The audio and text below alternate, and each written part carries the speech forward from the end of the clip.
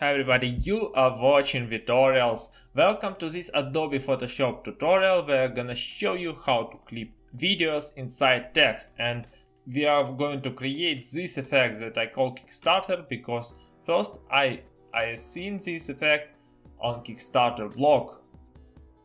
Of course they do that with the CSS blending modes, but well, somebody had designed it previously. So stick with Vitorials. I'll see you in the next few seconds.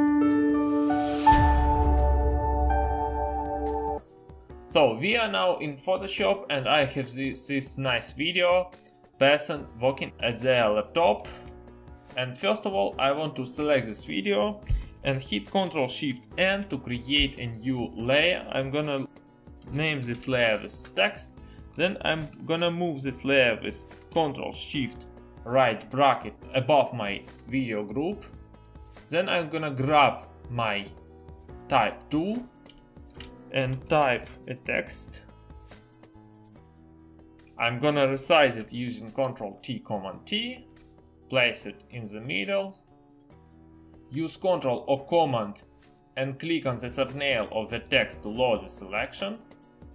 Now we need to select our video layer and hit on this little button to add layer mask, and we are done with this task.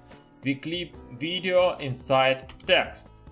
Second effect is a little bit more complex. We need to Ctrl+Shift+N to create a new layer. I call this layer solid. Then I'm gonna Alt backspace or Option backspace to fill this layer with the foreground layer, then Ctrl+Shift right bracket to move it on top. I'm gonna resize it on my timeline. Then I want to create a new text layer, enlarge it using Ctrl+T, Command+T, then load the selection from this layer using Ctrl. Under my solid, I want to hold Alt and click on this layer mask to load a selection.